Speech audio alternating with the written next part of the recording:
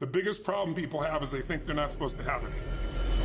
Problems are the fuel for growth.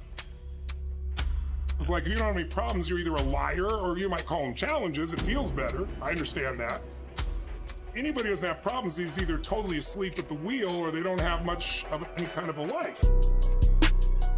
But then there's fulfillment. And fulfillment is living what you're made for. It's a lack of confidence. No, it's a lack of mission. I like winning. I like being the best at what I do. So I'm not going to settle for less than that. Why would I? Michael Jordan making 1,000 shots before you take a break. So you look at Jordan, or you look at, LeBron, or you look at anybody who's the best in the world at what they do, and you go, aren't they lucky? But if you actually study them, you'll see they're doing things, they're practicing in private things that make them certain in public, and they get rewarded for what they do in public. Yeah. And you got to do the same. When you just know you're gonna mess up, it's not gonna be perfect, you're gonna forget that line that you really wanted to say, but just put all the energy on the audience, everything starts to change.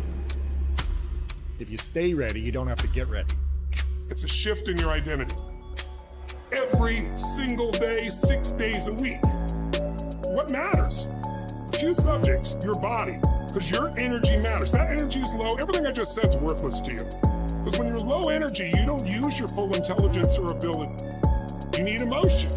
If you don't know how to master your emotions start wars. Emotion creates peace. Emotion gets you children.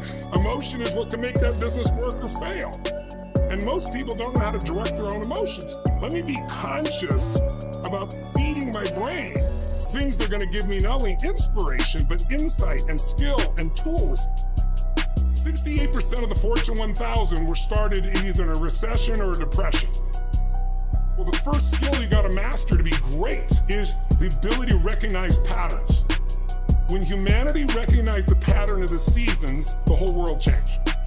Because we went from hunter-gatherers trying to survive from place to place where we're exposed to everything, to wait a second, if we plant in the springtime, we protect in the summer, we reap in the fall, and then we hang on to some of that so we can live through the winter.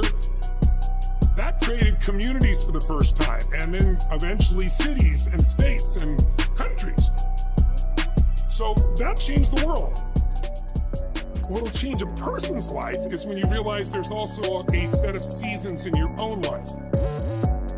What's a story we all love? It's the comeback story. It's the comeback, it's the Rocky, it's that music where all of a sudden you step back up and you take control and rock. Good times create weak people. Weak people create bad times. Bad times create strong people. Strong people create good times.